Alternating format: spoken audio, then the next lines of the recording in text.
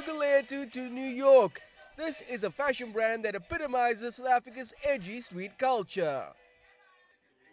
Founded by three young entrepreneurs, Deep Settle Movement started out as a student's dream to design a clothing label. It's become a lucrative international venture, which is resonating with young people around the world.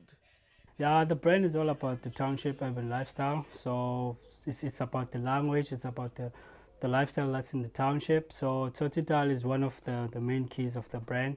One of the design that says cooks, which is it's a Totital we use for Kukuletu. As all the products are designed and manufactured in Cape Town, the founders believe the label's success will encourage disenfranchised township youth.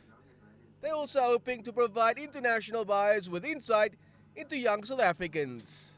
Each and every on our tags on the labels, we have a breakdown of the design behind whatever garment that's been made. So the story behind the brand is like what's making it interesting. Because when somebody is either from New York, up in Africa, in Europe, they would love to know what does this thing mean. You know.